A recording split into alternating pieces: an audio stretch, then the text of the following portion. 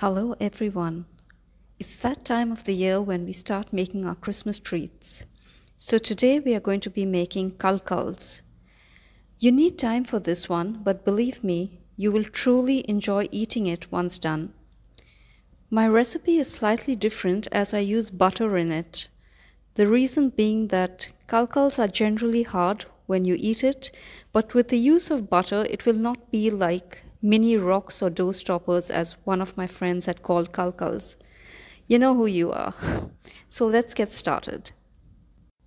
For the ingredients, you would need 4 egg yolks, 500 grams of plain flour, 300 grams semolina, 100 grams of butter, 200 grams of sugar, 1 tablespoon of vanilla essence, and enough coconut milk to knead the dough.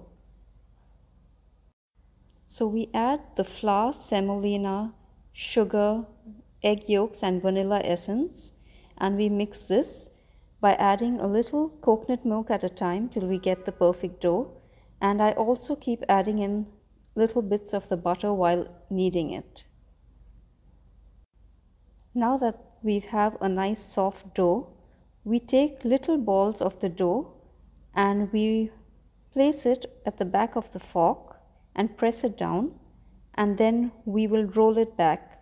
But before doing this, we must always keep the fork oiled. So keep a little oil with you, rub the oil on the back of the fork before putting the dough on, and then we just roll it with our finger and we get the shapes of the Kulkuls.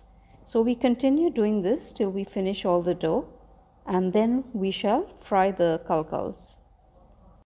If you find the dough a little sticky, don't worry about it. The reason is we've added sugar in, so you will find the dough a little sticky, but don't worry.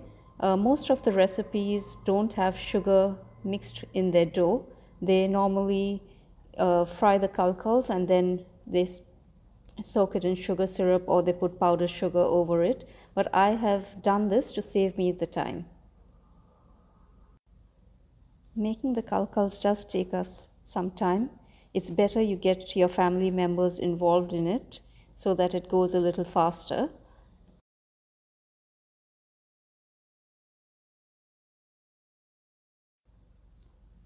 Once we have finished forming the Kulkuls, we shall put a pan on the stove with enough oil to deep fry the Kulkuls.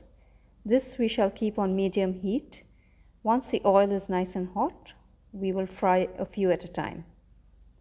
The Kulkuls have to be golden brown. It should get a nice brown and it should cook. So don't raise your heat too high because you don't want the inside of the Kulkuls to be raw. Keep stirring the Kulkuls from time to time. Don't let it get burnt. So you need to keep mixing it and until it cooks and it gets nice and brown. As you can see, the Kulkuls are nice and brown. It's got a beautiful color. So now we can take it out and we shall repeat this process till we are through with all the Kulkuls.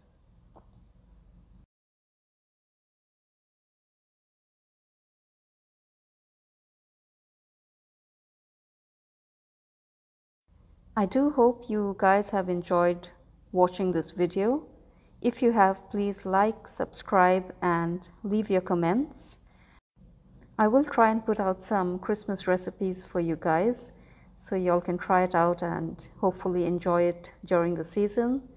I wish you and your family a very joyful season and happy holidays. Catch you back on my next video.